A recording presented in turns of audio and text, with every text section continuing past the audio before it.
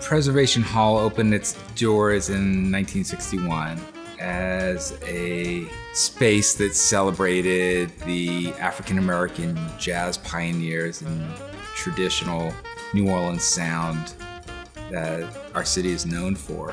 Now we're going into our 60th year, and we've remained pretty close to achieving what my parents set out to do, and that was create a stage where New Orleans musicians could play the music that's been a part of their families for generations and generations.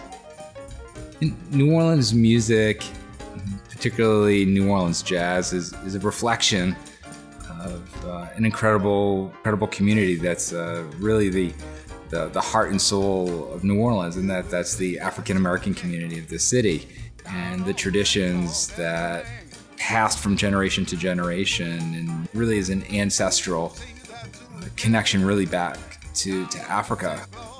We're open, and there's lines of people coming in, and there's music happening, and there's people crowded into this little room from all over the globe. It's really one of the most amazing experiences to watching that transformation, the discovery of this space, and then the connection that takes place between the musicians and yourself and the audience, and to see people's bodies change and their facial expressions change. You actually see people leave differently.